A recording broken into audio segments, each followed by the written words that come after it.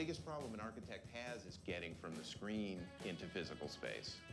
How do I bring some of that virtual stuff and lock it to a physical model to give us a sense of scale, proportion, form, and space?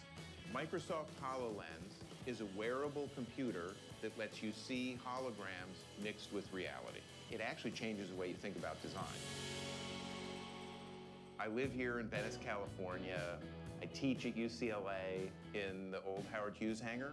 We were asked by the American Pavilion at the Venice Biennale of Architecture to be imaginative and show what's coming with architecture.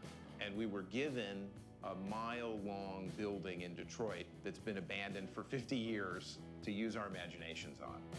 I'd known about the Trimble Microsoft partnership on the HoloLens and was just itching to find the right project to do a pilot with it. So we built a model, but we used HoloLens to get us inside some of those spaces. I didn't know how big our site was compared to corporate headquarters or museums. With Trimble Connect, I can look up and grab different buildings to compare. We could just pull a model and duplicate it and see that it would take 12 Tate Moderns to fill the site. That brought it to life in terms of use. Microsoft HoloLens lets us get inside stuff earlier and experience it, and I can look up and see the volume that I'm in and start to make decisions about how to design it. Without a HoloLens, I would have been making those decisions 3-4 months from now. But with the HoloLens, I'm making those decisions at the moment of inception.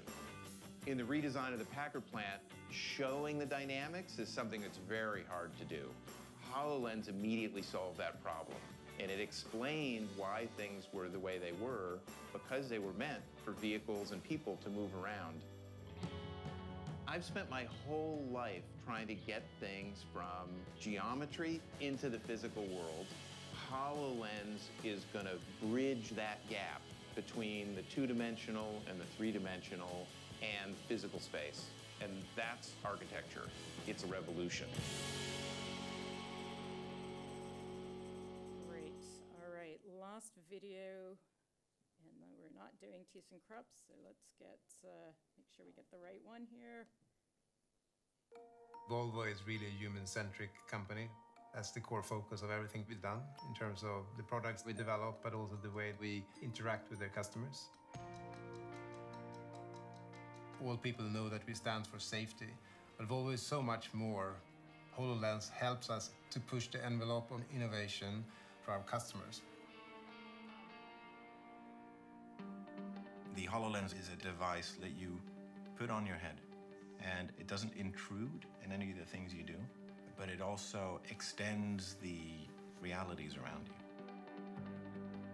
You can do something you could never do before. You can see the soul of the car.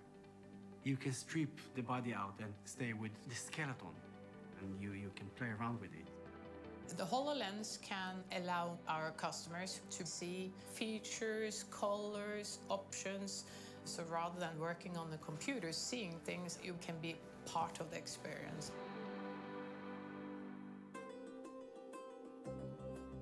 No one understands how car sensors actually works today.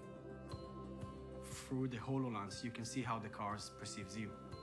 And then you give me, as a human being, the vantage point of a sensor. It helps to build a much better trust in this type of systems. For example, you see a car coming in front of you.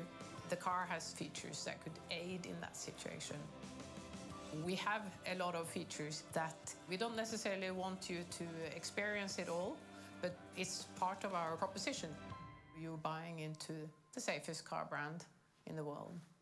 One of the great things that was said to us by Volvo when we started this was that Volvo loves technology, but only if it makes people's lives simpler. Microsoft HoloLens lets people take imagination and make it real, much more efficiently and in a much more collaborative manner.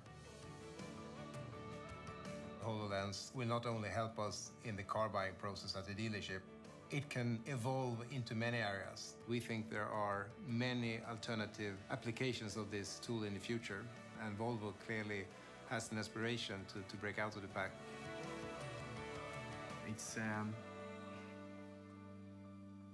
It's cool. It's way cool.